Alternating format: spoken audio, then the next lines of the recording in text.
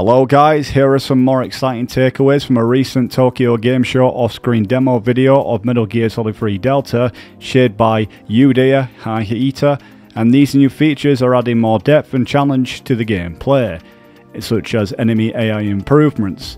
Producer Nokiara Okamura hinted at AI upgrades with the new gameplay style in Delta. One noticeable difference is how Snake is detected even when he's only partially exposed behind a wall. In earlier versions, Snake was safer if it was just one part of him wasn't visible. Now positioning seems more crucial, something you'll need to consider even on easier difficulties, since this was demonstrated in a demo featuring easy and normal modes.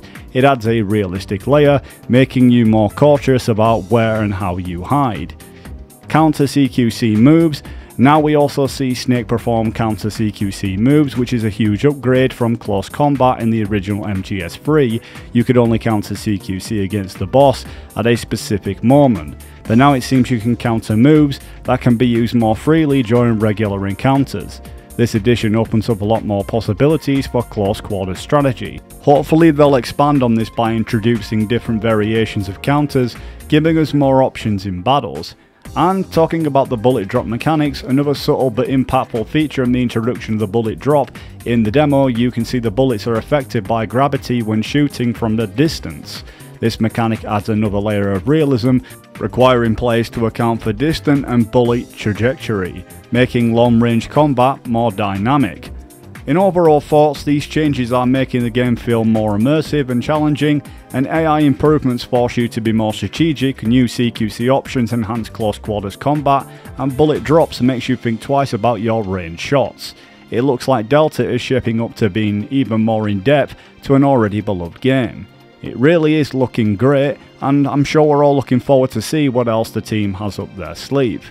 And I'll just leave you with this footage, and if there's anything you want to say in the comment section down below, please feel free. But we're not done yet, because in this footage the CQC mechanics look far more hands-on than before. You can still hold up enemies like in the original, but now you can shoot their radios to stop them from calling for backup, just like you could before. Looting remains a feature too, with the new options to gather items. The shooting mechanics are much more improved, allowing for over-the-shoulder aiming whilst giving you the option to switch into first-person mode for more accurate shots. Classic moves like punches and kicks are still there if you want to keep things simple, or you can dive into the new CQC techniques. Climbing trees has also been a big improvement. Instead of the awkward ladder-like animations from before, from what we've seen previously, Snake now actually grabs the vines, and once at the top you can decide to either drop down and surprise the enemy, or use your weapon from above. It adds a lot of variety to stealth gameplay. The enemy AI is noticeably smarter too. If your hand-to-hand skills aren't accurate enough, they can counter you with a knife, just like in the original game, but more responsive now.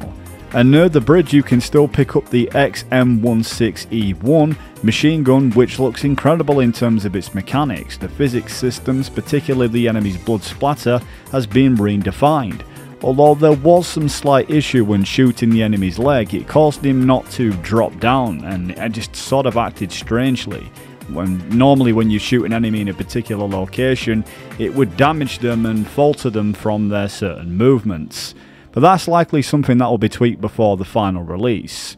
Overall, these improvements feel like a great modernization of the original systems, but the depth and detail in both combat and movement will definitely offer a more immersive experience. You can now wake enemies up that are knocked out or asleep, which adds another level of strategy to the gameplay. The controls feel much more natural and intuitive, making it easy to pick up, but you still need to be having quick reflexes to handle intense combat situations. Every little detail shines and keeps the core elements intact without losing what made the original game so special. A great example is the iconic moment where you throw a grenade into the Indian Gavial's mouth. This fan favourite mechanic has thankfully been kept into the remake. It's reassuring to see that whilst this is a 1-to-1 ratio remake in many ways, or a remaster as some people call, it actually introduces fresh changes that enhance the experience without taking anything valuable away. A nuclear-equipped tank capable of operating solo. If it is completed and the Colonel gets his hands on it, it will mean the end of the Cold War. So with all that being said, it's clear that Metal Gear Solid 3 Delta has seen some vast improvements compared to the original MGS3 on PS2.